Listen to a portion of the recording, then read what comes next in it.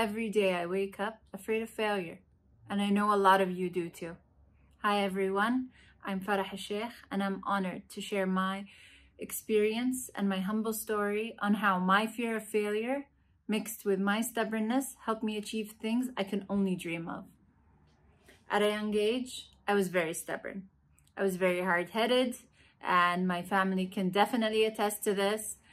But what I didn't know is that this aspect of my personality, if I focused on and used to my advantage, would be my greatest ally in helping me achieve things that I didn't think would be possible. And I think the first time I realized that I had this thing in me where proving negative assumptions from people wrong would work tenfold and is greatly motivating and greatly satisfying at the same time. When I first started working in Kuwait, it was my first job, my first full-time job, and I was excited, naturally. And I remember I was faced with a lot of resistance from my peers. They openly expressed that I couldn't do the job and I would last 6 months. And I remember feeling very disappointed, but at the same time, I felt this urge to prove them wrong. And this motivated me to work super hard to achieve that goal. And I did. And I got a promotion 8 months later. This is where I found that I can apply myself tremendously at work and really achieve things that I didn't even think I could do, and I didn't even have planned, honestly. So as I transitioned in my career, I started working in an industry that was predominantly held by men or made up of men. As I grew and took on more responsibilities and started leading a team, I was filling the shoes of older men. And I saw it as a challenge, as a personal challenge, to fill these shoes and get the job done, especially that I started at a young age and started leading a team at a young age. I think I was 26 at the time.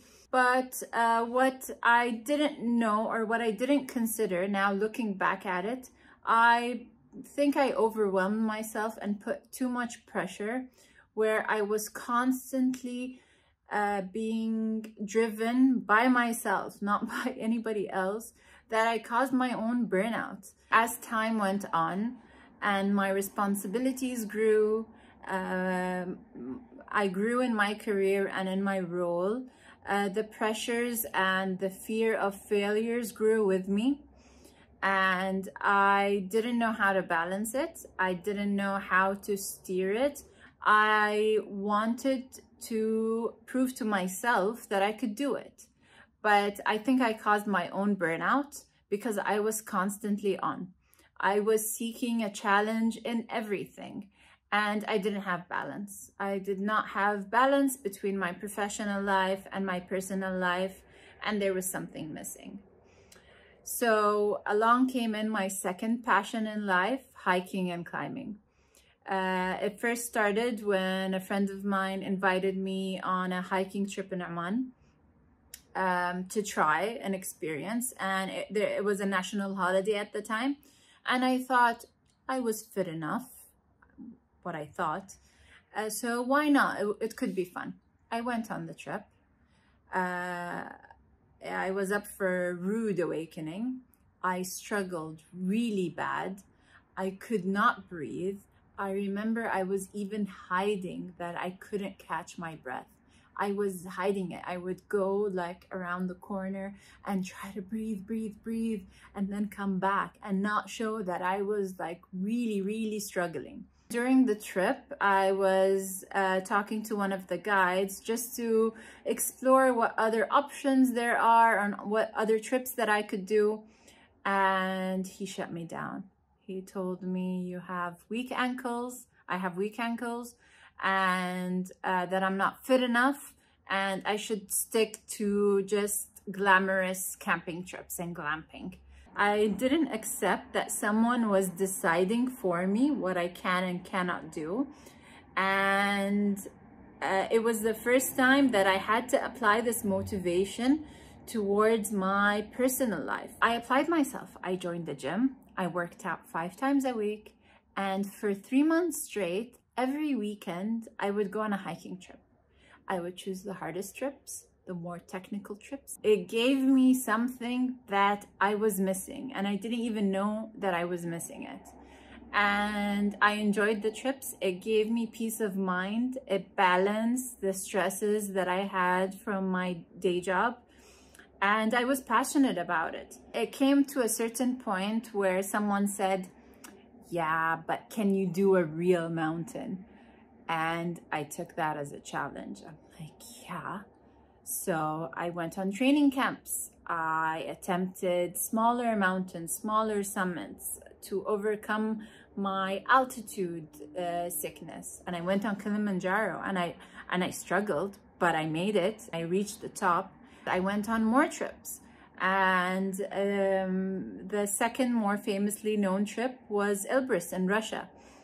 Going on these trips, I discovered that I'm afraid of falling.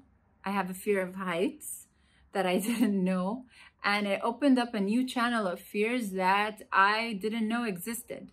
The chance that I got to overcome these fears and finish these trips was very much satisfying, and it was addicting, that I wanted to go on the next one and find out what would be the next fear and then overcome that.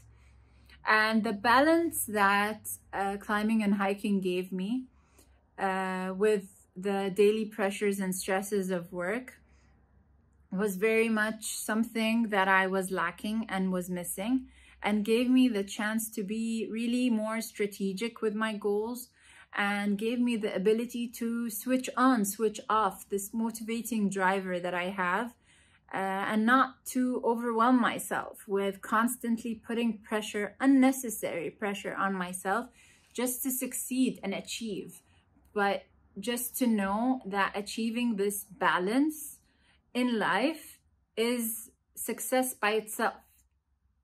And even with facing the latest challenge of my health and beating cancer this past year, and what everyone is going through with the world pandemic now, this April 2020, I was the first female head of procurement for the region Middle East for Siemens Energy.